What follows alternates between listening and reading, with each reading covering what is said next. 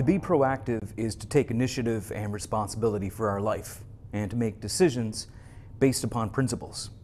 As co-creators in this world of ours, it is within our power to achieve the good. To be proactive implies that our life is a product of our values rather than our feelings. That is, our life is a result of our decisions rather than our conditions. Habit 1, be proactive, is the cornerstone by which we can fully engage the habits that follow.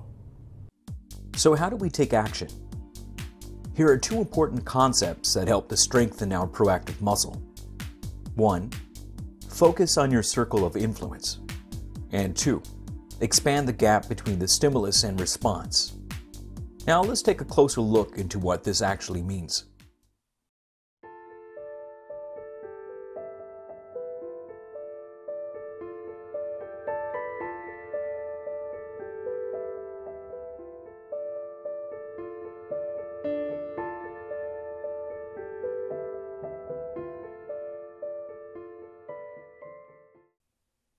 Simply put, there are a number of things in reality in which we have either direct control, indirect control, or no control whatsoever.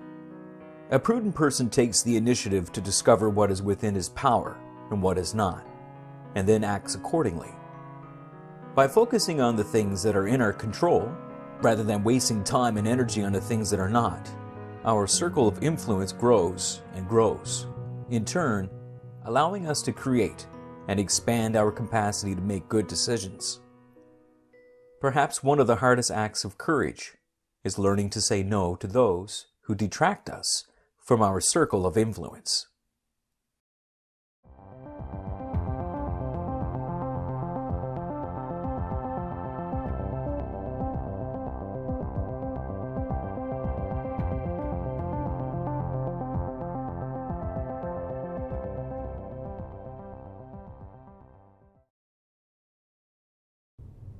As for the other concept, which consists of expanding the gap or space between the stimulus and response, let's review this now. The stimulus basically represents the things that happen to us, and the response is how we react or respond to the stimulus. The idea that we can expand the gap between the stimulus and the response implies that we possess a number of human endowments.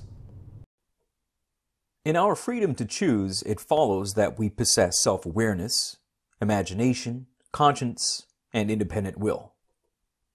Let us say that a friend uses a harsh word against us, and we immediately become angry. By exercising our freedom to choose, we also have the option to become self-aware.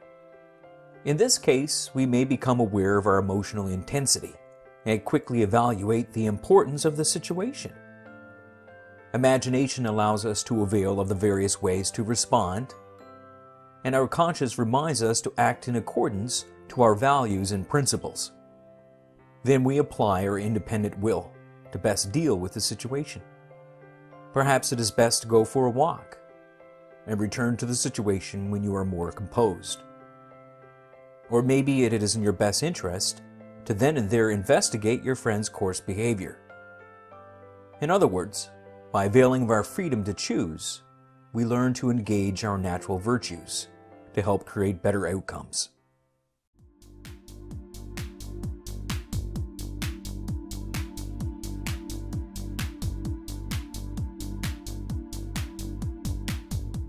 So that was a brief intro to the first habit, be proactive, which consists of taking responsibility for one's life and actions. We also touched on a couple of fascinating ways to enhance our freedom to choose and build our proactive muscle.